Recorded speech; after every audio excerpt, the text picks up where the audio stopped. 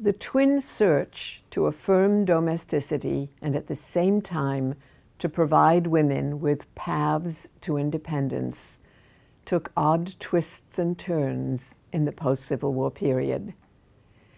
We started looking at the post-Civil War period with the story of an anonymous worker who complained that she could not speak for herself, lest she be accused of being unwomanly. Let's end this section with a story that should remain with us. Myra Bradwell studied law by clerking with her husband, a successful Illinois lawyer. Denied permission to take the Illinois bar examination in 1869, she went to court to plead her case. Myra Bradwell could probably have passed that examination easily. She'd been working for and with her husband for many years. So she sued, first in the Illinois courts, and then she appealed to the United States Supreme Court. In 1873, the Supreme Court turned her down. States, according to the justices, had the right to define person as they wished.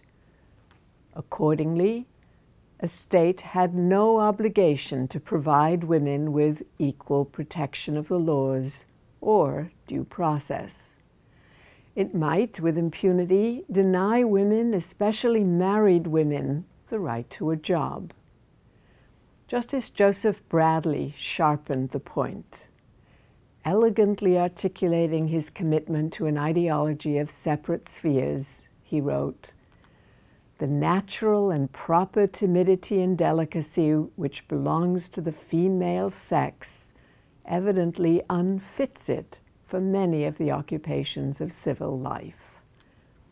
And, as if to hammer the nail in, he continued, "The constitution of the family organization, which is founded in the divine ordinance as well as in the nature of things, indicates the domestic sphere as that which properly belongs to the domain and function of womanhood." In short, the court refused Myra Bradwell permission to practice law because she was a woman. She lost her case, but the court that turned her down articulated for us a lucid explanation of the disadvantages that women faced in the wage labor force and in seeking political participation.